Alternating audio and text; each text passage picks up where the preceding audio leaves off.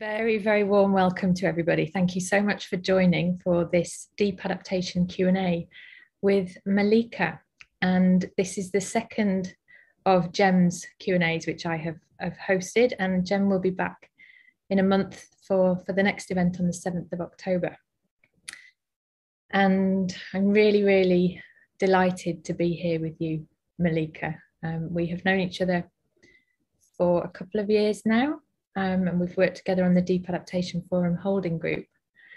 And I'm particularly enlivened at the moment because one of the things that I've particularly enjoyed getting to know about you is this incredible multi-dimensionality that you bring to your work and your life. Holding this maybe both ways of being very, very practical and very clear, and also very deep, rich, intuitive wisdom. So I'm hoping that, the people who've joined us today will be able to hear some of that from you. So Malika, shortly I'm going to ask you to introduce yourself. But first of all, here's some kind of headlines to give people an idea of how you have come to be here with Deep Adaptation. Malika's been working for the last 15 years in the field of natural resource management and sustainable consumption and production. She's worked as a sustainability practitioner, as a scientist, and as a facilitator. And as a facilitator, she applies system thinking, mindfulness, and embodied practices to support people in companies, in NGOs, in universities and in development organisations to move towards systemic and holistic change. And as a scientist, she does participatory research on the topic of sustainable agriculture, trade and mining, Indigenous rights and ecosystem services. Malika, I would really love it if you could tell us a little bit more about yourself as a person. Thanks, Katie. And thanks, I think you introduced it really beautifully. To say I'm a very deeply practical person. And at the same time, since I was a kid, I really felt a strong connection and communication with nature. And I've always used this sense felt that I have in nature to deepen my connection with people as well. So I think that describes me a little bit. And I don't know, Katie, if you want to know a little bit of my background. Yeah, I'd love to. Thank you, Malika. And also maybe something about how your journey has led you to here, involvement in deep adaptation and talking to me on this topic. Yeah, thanks. Yeah. In preparing this interview, I was reflecting a little bit about my journey. I come from Mauritius, which is a small island. So I grew up with a very mixed tradition. Mauritius has, I'm of Indian origin. Mauritius has also African slaves that were brought by Europeans there. So I grew up with Hinduism as practice and tradition, but I also, whenever we were sick or there were problems in the family, we went to local shamans who practiced black medicine. So that was a very lively part of my life. And so I feel like East African, and also had a very European education. As I mentioned, I had a really deep connection to nature from a young age, and I didn't have in Mauritius, because we were all displaced, everyone came from a different part. I really sensed from a young age that I didn't have any spiritual guide to help me with this nature connection, and the only guide were nature. And when I began to work in sustainability, I also felt how sustainability practitioners also hadn't been initiated into what like this nature connection, this adulthood as well. And I really struggled with that a lot. And And my journey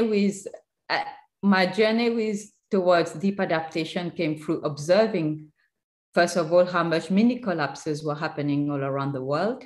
I was working with WWF on some of the climate witnesses stories. So basically recording what fishermen and farmers were saying about climate change and looking at whether the scientific evidence matched that.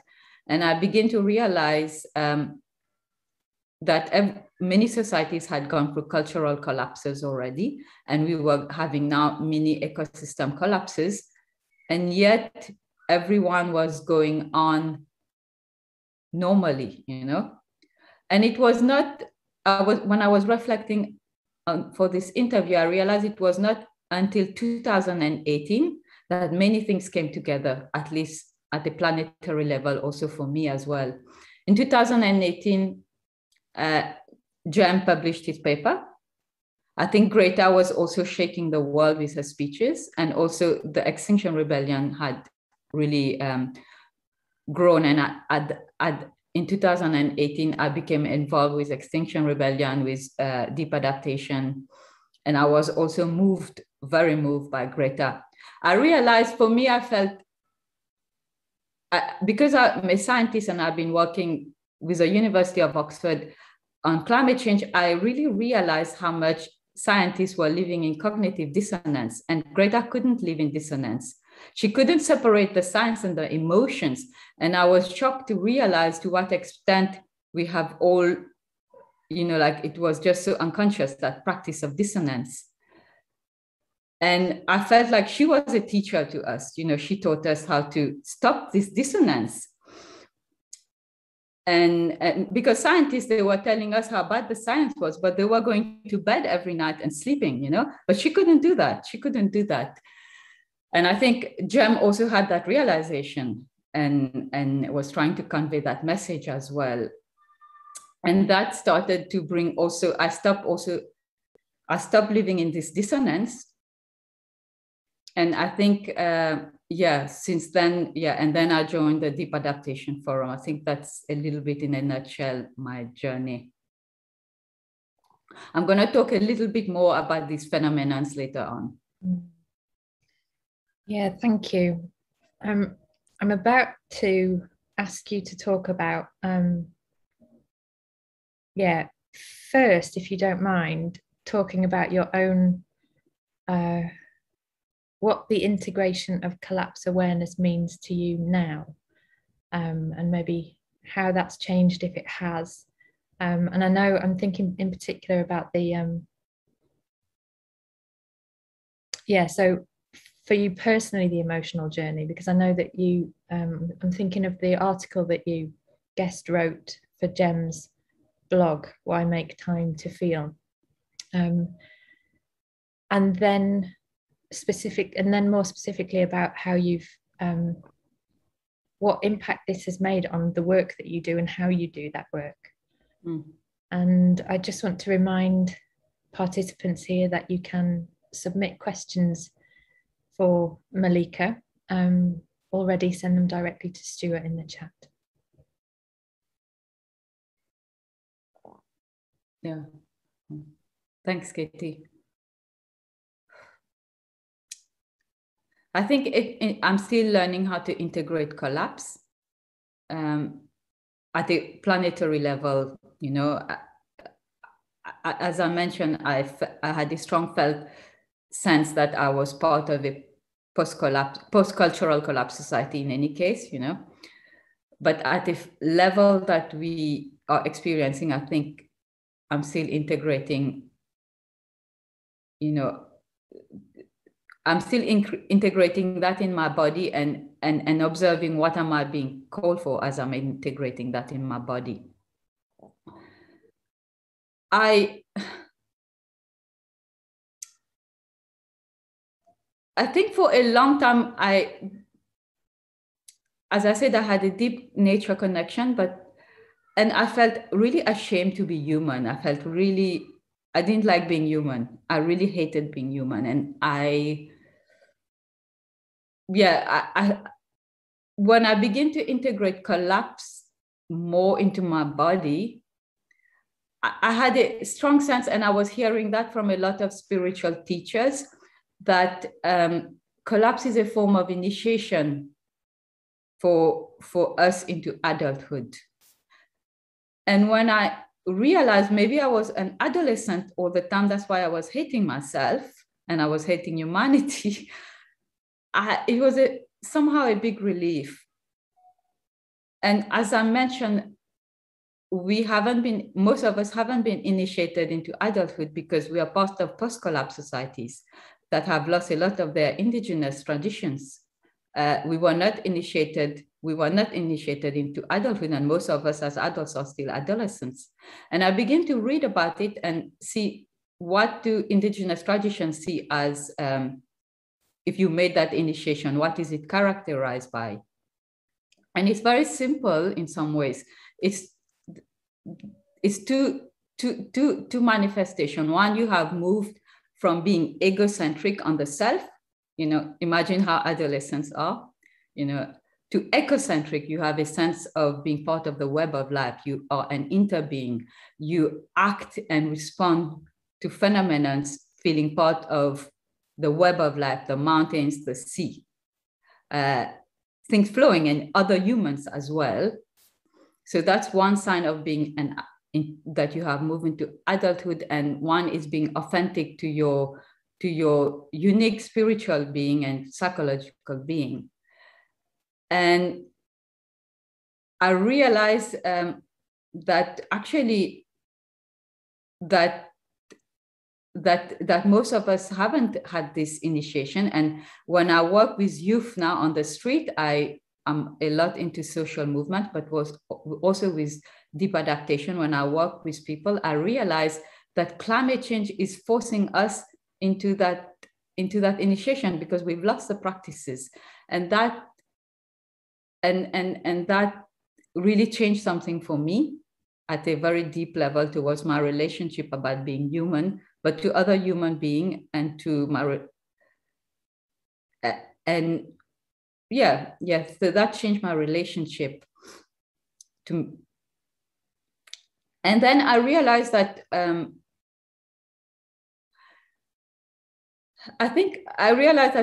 although we are being initiated, we still need to have a lot of spiritual practices, because I'm really afraid of the intergeneration anger or intergeneration trauma that will be triggered. I can understand why the youth will ask us, why have we been in denial?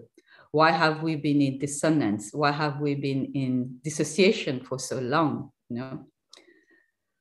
And I'm called for to help with spiritual practices, how to work with those. Does that make sense, Katie? It does make sense. There's a lot coming up for me as I'm listening to you. Explain and describe your insights through this journey, particularly around this reorientation to recognizing that we are all stuck in an adolescent stage, and that a lot of compassion can unfold from that. Compassion for self and compassion for everybody. Yeah. I was also thinking about the fact that in Western modern cultures, what you describe as post-cultural collapse, we don't have any rites of passage of the kind that you're talking about, and they're not traditionally, they're not safe. By definition, it's a period of transformation where a lot is lost, and it's not a safe space.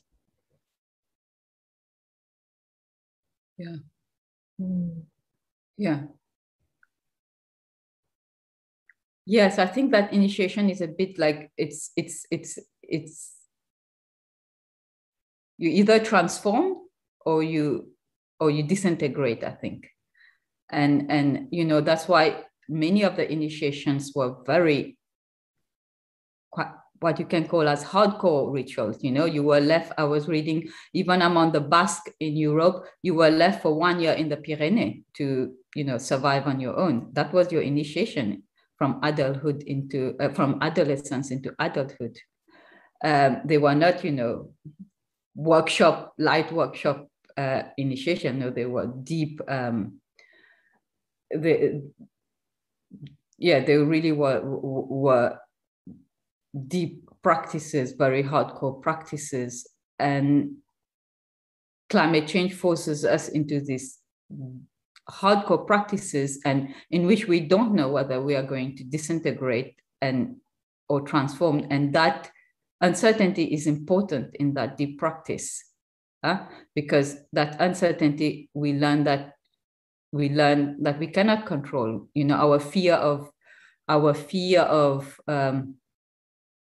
impermanence. We have to work with our fear of impermanence, because that only through that fear can something emerge. Working with that fear, and yeah, I think a number of fears we're going to have to work with climate change. I was also thinking, you know, that fear of chaos, you know, of lack of control. And what's behind the fear of lack of control is the fear to be incompetent and to be insignificant. And we have for so long felt so competent on Earth and felt so significant. Now we are having to have this initiation of our fear of impermanence, our fear of incompetence, our fear of insignificance. And they are very big fears to work with. And yeah, and as I'm speaking about it, I feel quite emotional, and I feel my heart is thumping.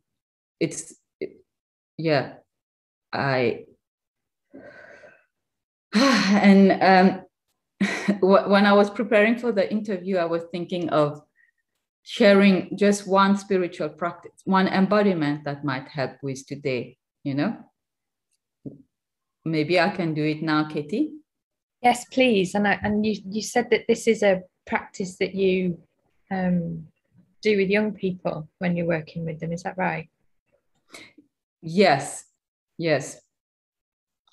So it's a very, very simple practice that I learned through dance movement. And it's, you know, like right now, as I'm speaking, I feel my heart. And it's a simple practice first to just caress your heart.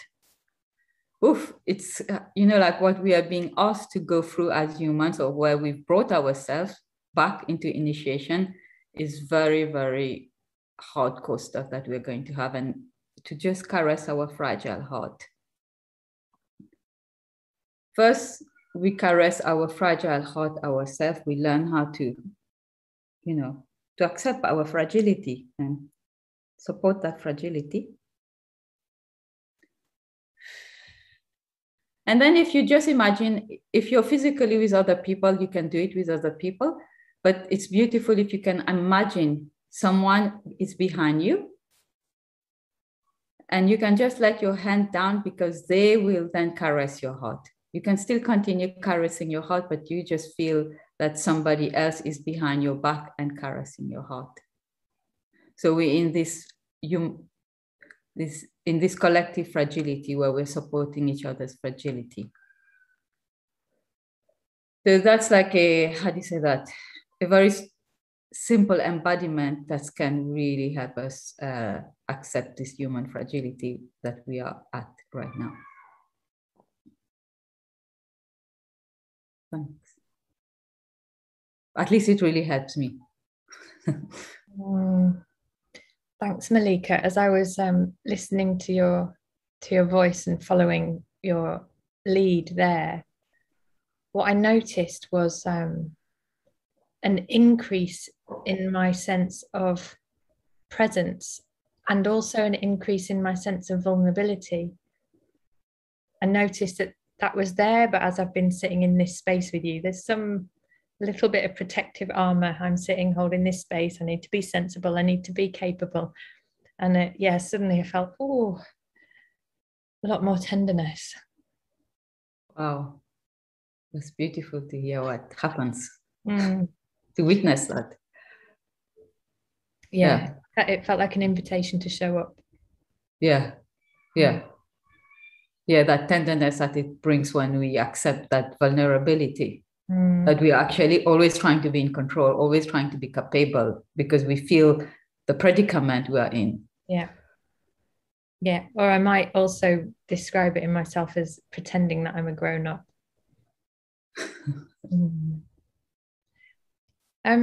I have two more questions for you, and then we've got a couple of questions already from the people who've joined, but time for plenty more if any of you want to ask Malika your own question. So the first one relates to what you talked about with the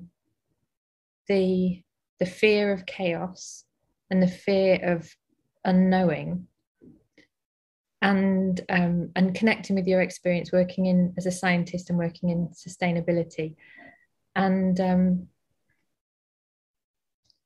the dissonance that shows up as we seem in the last 50 years to have been responding to increasing urgency with getting better and better at measuring things, seeking deeper and deeper to find ever more granular illusion of knowingness, and that it's getting in the way of, it's got in the way of us feeling and being able to take any meaningful collective action.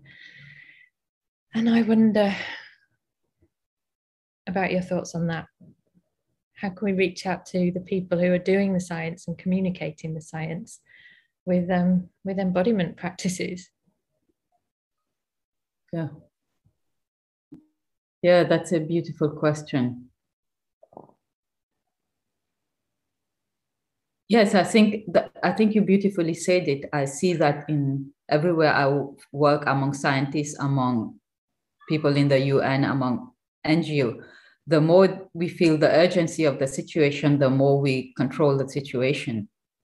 Or in sense of controlling, measuring, evaluating, judging. And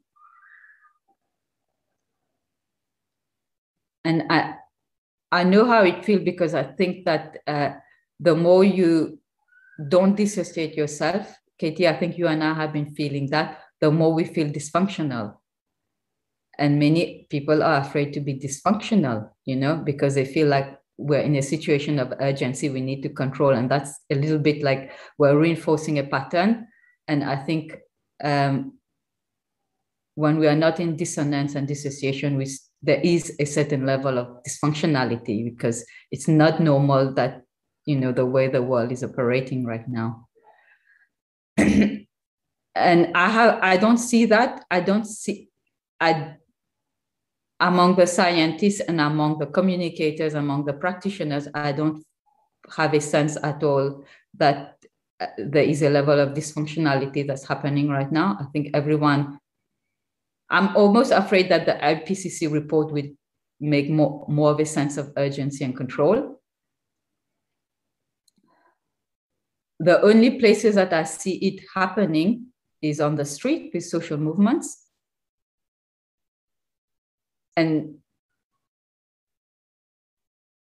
I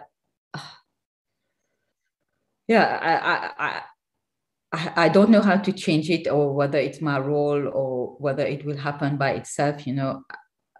I'm trying to think, where am I going with that?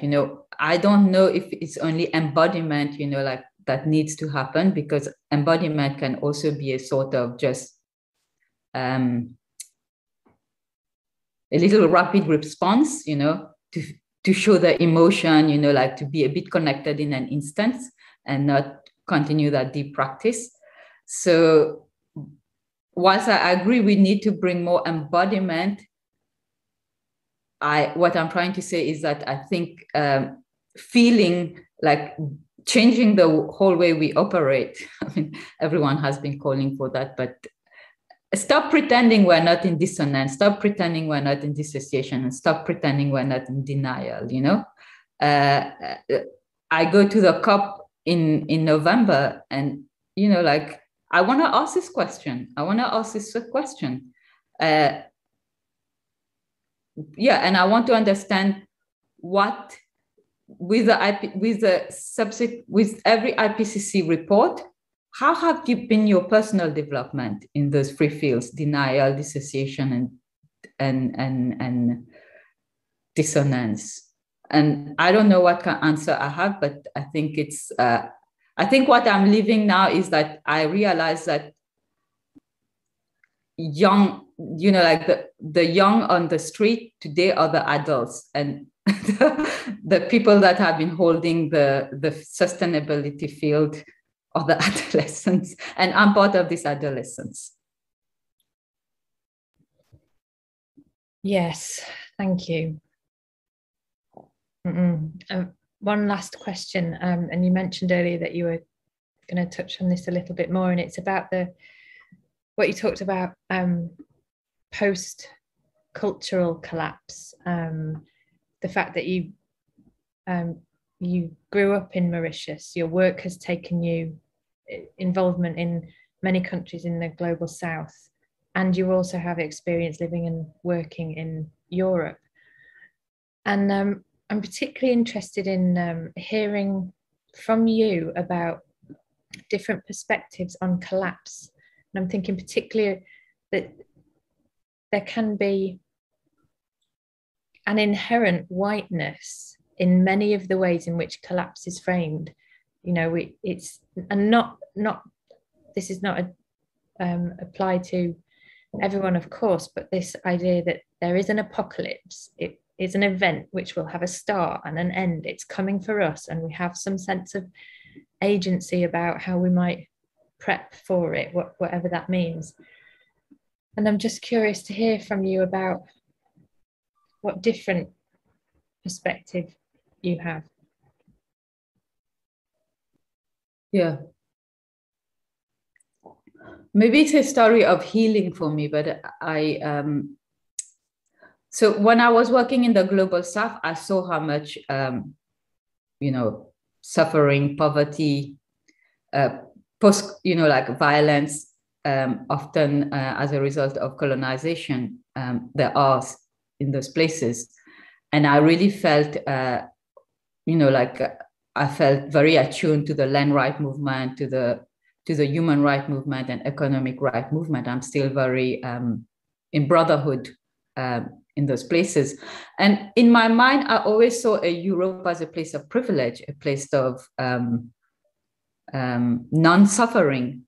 And 7 years ago, I moved to Europe, and actually I was really shocked how much suffering there is in Europe. And I hadn't realized, and I realized that we remember our cultural collapses. So we can, in some ways, because we remember, we have a route to our former,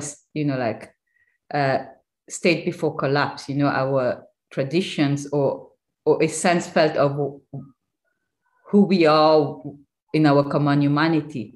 I really felt, I had a sense of, actually Europe had a cultural collapse. You lost a lot of your pagan tradition, like very beautiful traditions that you had.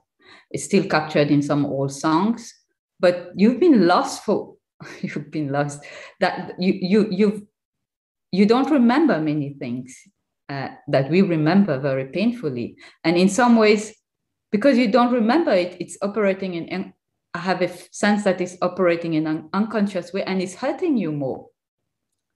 And when I realized that, it made me feel so compassionate. I couldn't be in this, the Kaufman triangle, the perpetrator, the victim, and the savior. And I couldn't be in that triangle anymore because,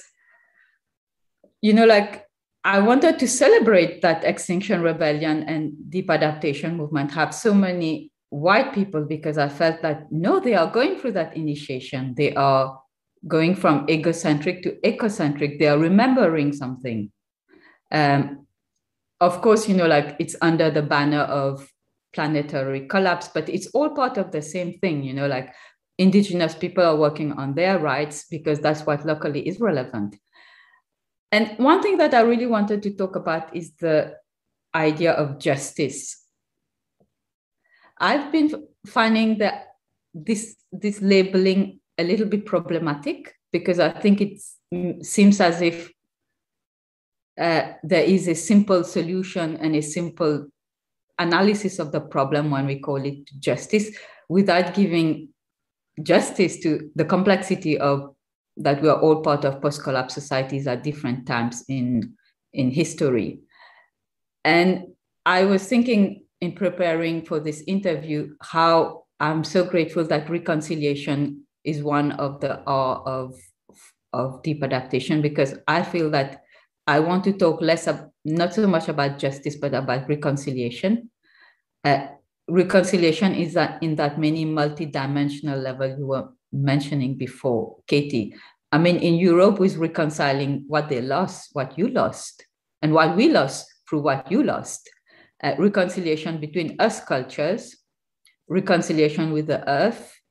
We don't ask justice to the earth, or at least the earth won't ask us justice. They will call us for a reconciliation, if the earth could speak.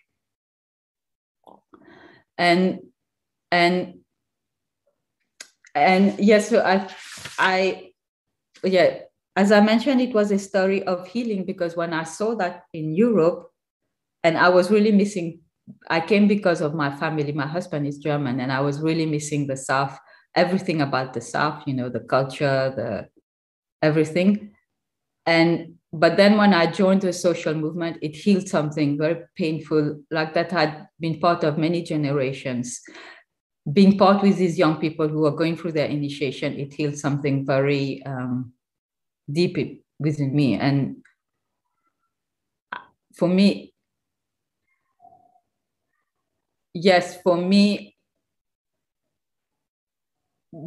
one thing that I realized also with this initiation, and what I found really beautiful, is that many of these young people or grandmas or adults are not directly affected by climate change, but they have a sense felt of something very wrong. They have a sense felt of future generations, and that's what's calling them. And that's what I want to be of service with them.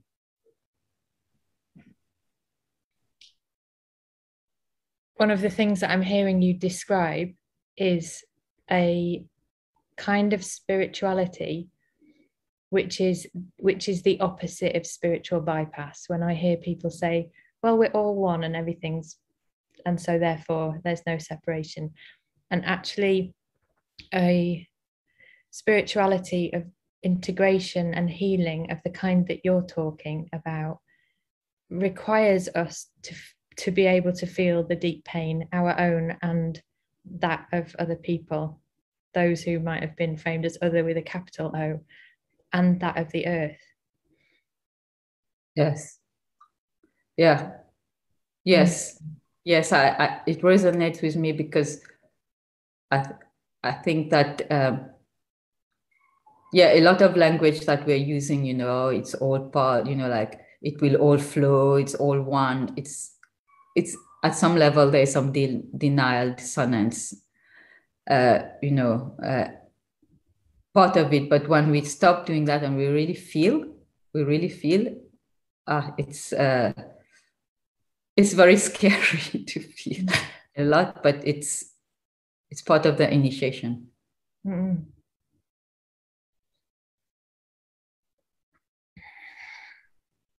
Thank you. Thanks, Malika. I'm really feeling moved hearing you and receiving you here. I'm going to open up now questions. We have quite a lot, a high proportion of people here have already sent in questions for you. So first of all, I'm going to ask Alan if you're ready to unmute yourself, Alan, and ask Malika your question.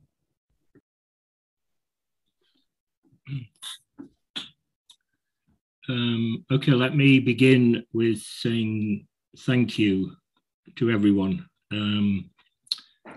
Katie for facilitating, Stuart for taking the questions, and Malika for being so open, honest, authentic, quite emotional as well. It's good to show emotion. So on the basis that less is more, I've only posted 3 questions so far. So it's about a choice. So I'll pick one of those if that's okay.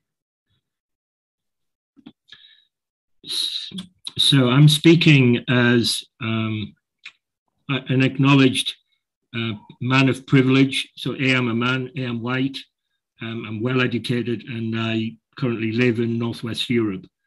So I acknowledge all of those things. So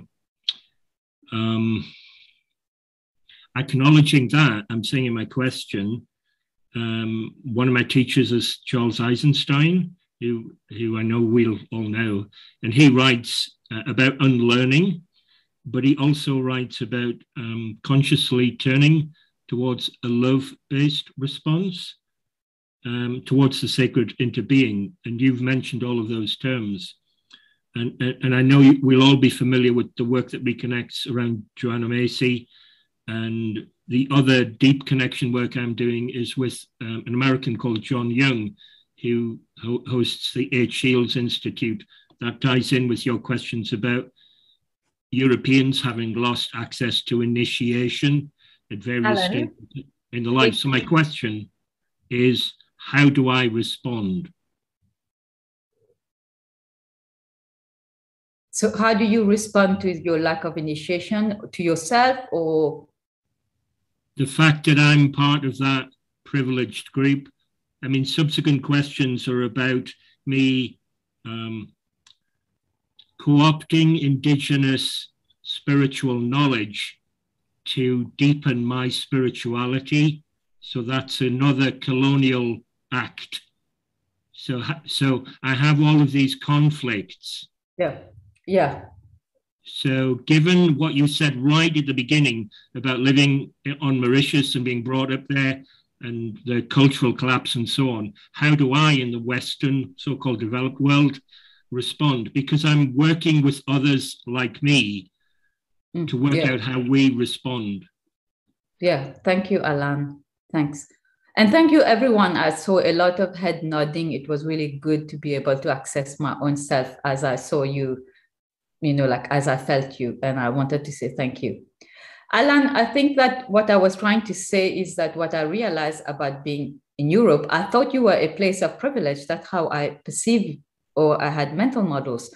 When I came, I realized that you had lost a lot of things as well. So this concept of privilege didn't stand anymore for me, because you had lost some very fundamental traditions, fundamental way of being, knowing, relating. And I think that you have lost more than we have lost, in some ways. So I was trying to say that much compassion it brought to me when I had that realization.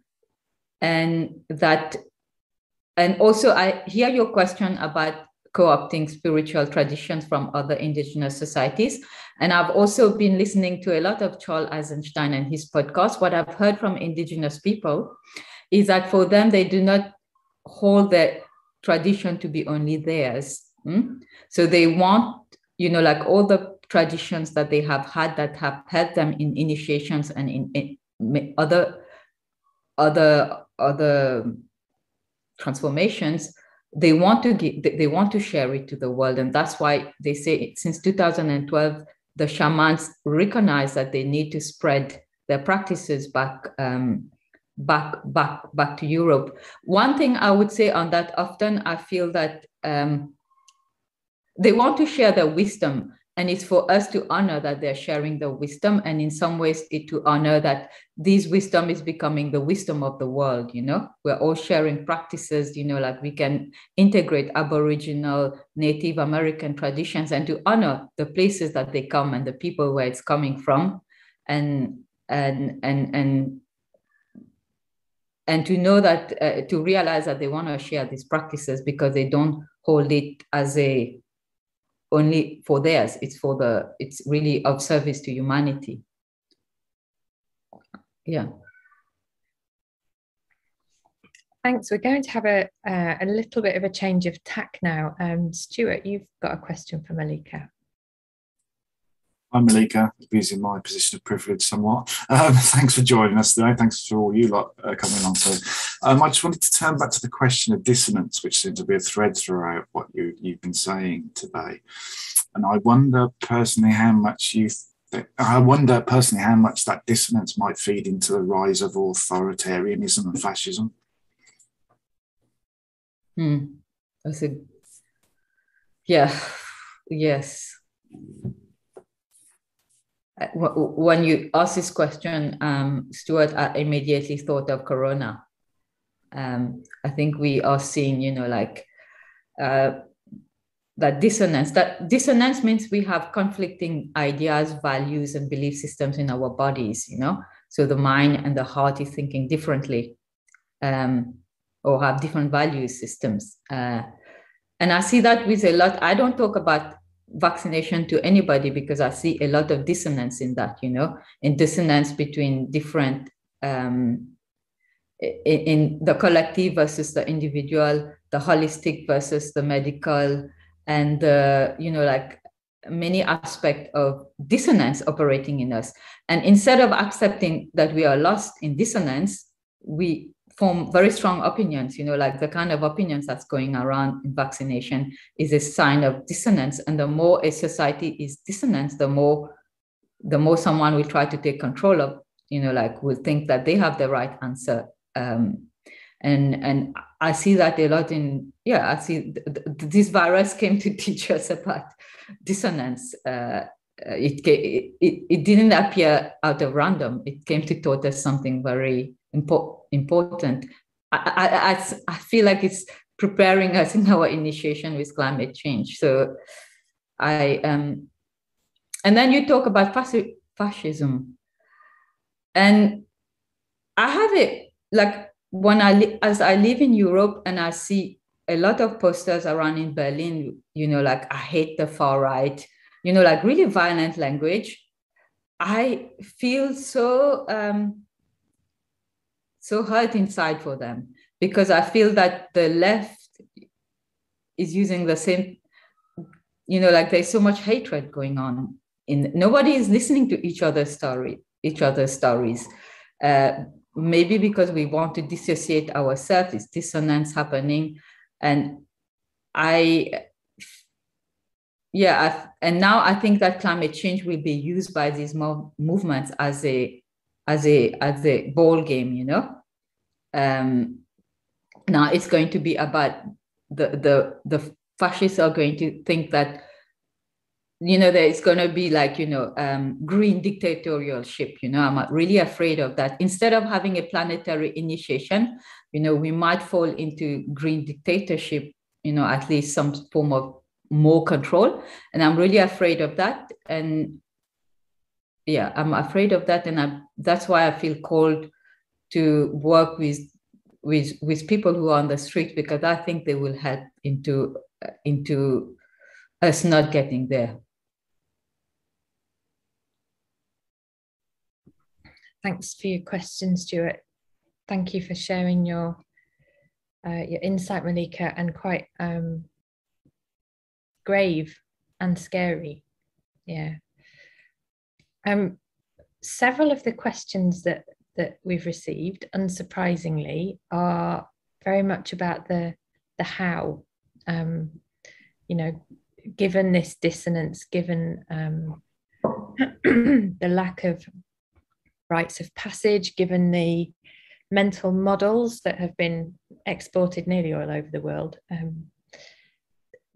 what are the practices, what are the next steps? And I'm going to go to Susan to ask your question, please.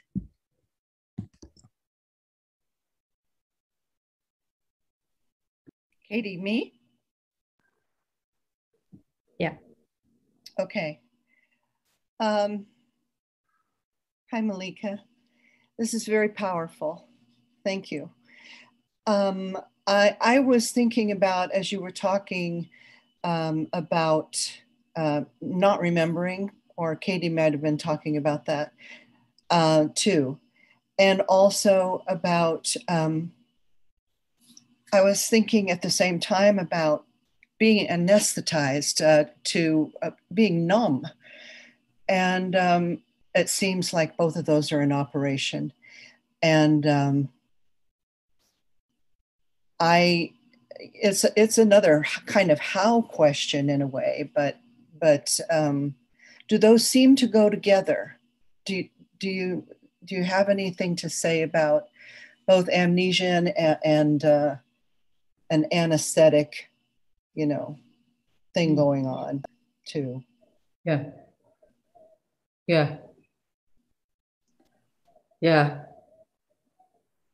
Thanks, Susan. And I could really feel your presence, Susan. So,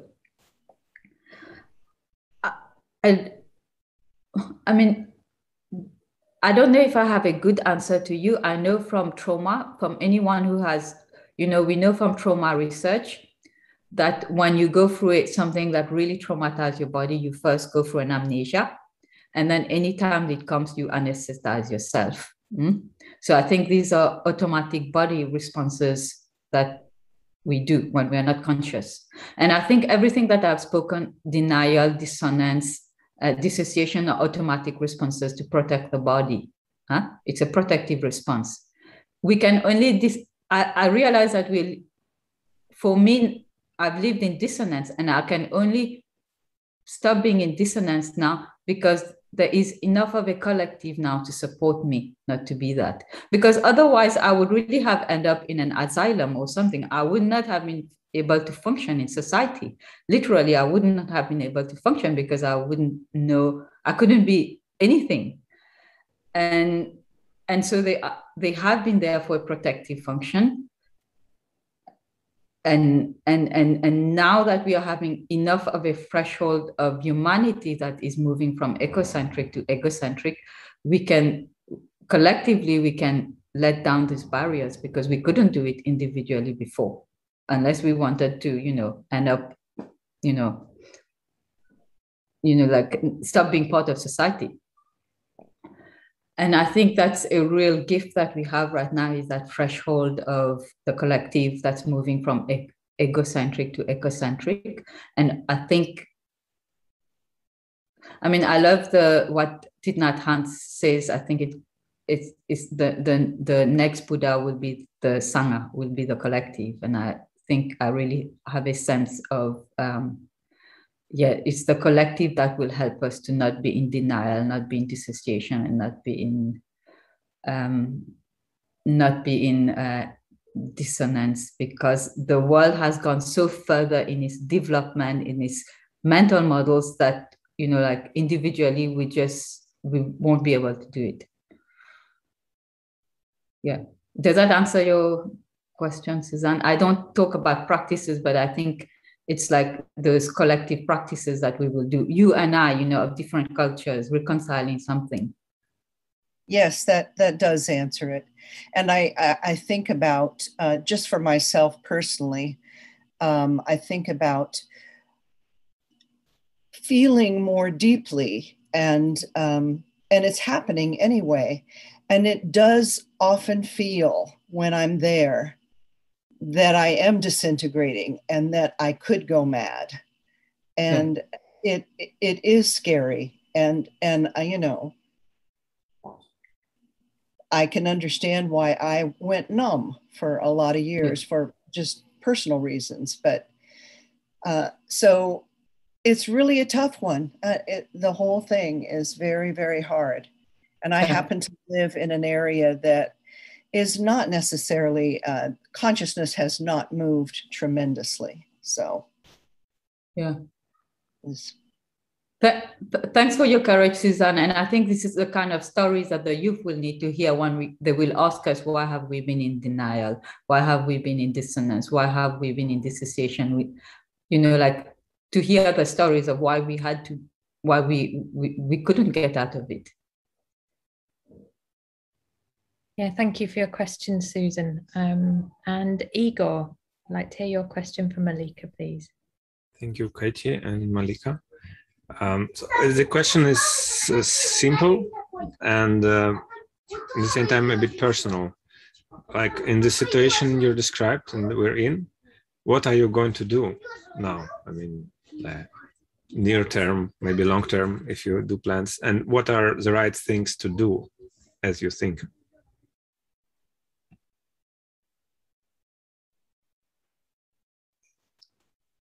I'm still figuring this out. On a day-to-day level, I have to figure out what am I going to do. All I know is what I have to do is not to be in denial, dissonance, and dissociation, like to just feel the full things of what my body is feeling, different parts of my body. And that's as simple as that. The second thing, I used to be super afraid of people. I couldn't even communicate as a young child. I had trouble speaking. And as the more I feel and the more I'm authentic to myself, the more I found that it's not so difficult to speak, and that I enjoy being with you, and that I enjoy being human. and I'm not so enjoying my connection to people, not only to nature, because I always had that, has been a good force of knowing what to do. And also, I love this word that's coming to me all the time, is to be of service, And I used to think only of being of service to nature, but now I'm thinking of being, actually, when I connect to all of you, I want to be of service to everybody, regardless of the color, culture, age. It's like I'm called to be of service. And that word is very, how do you say that? Has a center stage in my life now. And I don't know what I'm going to do, but I know I want to be of service. Thank you. Thanks, Igor. Thanks. I think we might have time. We've got time for at least one more question. And and then maybe I'll finish up with a question of my own if I still have it at the end. So Jane, would you like to unmute yourself and ask your question, please?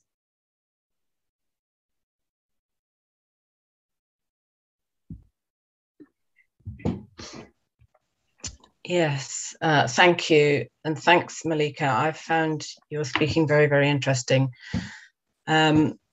So mine is really a practical question. I am a co-counselor, which is a form of peer support for personal development and emotional literacy. And as a consequence of that, I have at quite a lot of times in my life felt very intensely connected to other people in a way that fills me with joy and facility and makes me open and loving, and that's how I love to be. I live in a very small village in Scotland, very isolated, full of lovely neighbours, rife with factions and bickering and fighting and attempts to grab control of things. And we've got a couple of minutes. I wonder if you could get round to I would like to know the best practical ways, the best practices that you see to take to people at a really basic level who don't have any inkling of what they might, how they might be or what they might feel. Is it around climate change or in general, Jane? In general, but of course, that is also climate change and collapse. Yeah. I don't know. I feel that you're already doing it, because the way you speak, I could really feel like, like that you're connecting to people on a deep level, and it brings you joy and a source of, and a source of inspiration. So you're probably already fulfilling your purpose in that community. So I don't really have any practical thing when it comes to climate change, because I struggle with that. I have a very rich community of friends who are dancers and artists, and I still don't know, I struggle how to bring climate change, because they are still in, without, like they are full of life and flow and joy, or they have their own problems of their own. And now you bring climate change, and I still struggle. If this question is coming from a climate change angle, I can relate to that.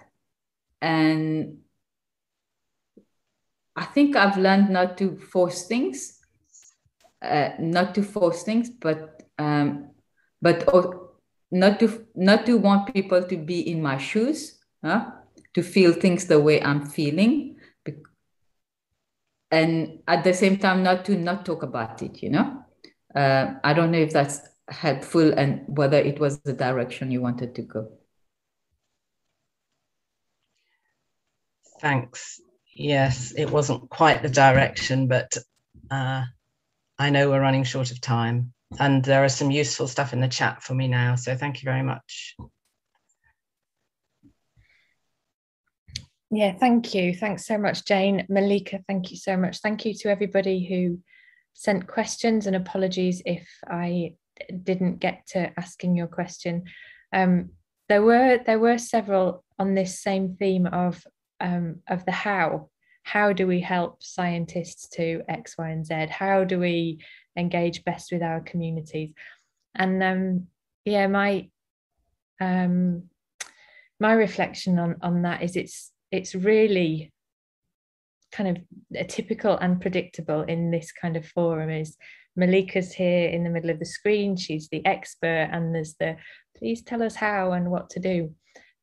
So we did hear some really, really practical and some questions on that, but I also just wanted to acknowledge that there's the not knowingness, and the discomfort with the not knowingness is here accompanying us in this Q&A as well.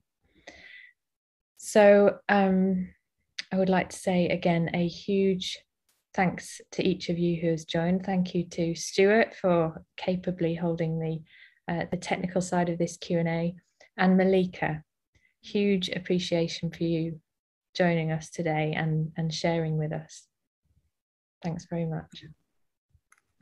Thanks for inviting me, and thanks everyone for listening. And yes, I want to finish with the word of Katie that yes, it's this sense of not knowing for all of us as well, including myself. And it's only through connecting to ourselves and to each other and to nature are we going to have slowly know what is the right thing at every one step. Yeah, this slowing down as I hear you speak, it doesn't preclude taking steps. It just helps bring a bit more wisdom to those choices. Yeah. It's been a pleasure. Each of you will receive an email in a day or two with the link to the recording of this, and also information of Gem's next Q&A, which will be on the 7th of October. And thank you very much for joining. Be well, and I look forward to seeing you next time. Thank you. Thank you. Bye-bye.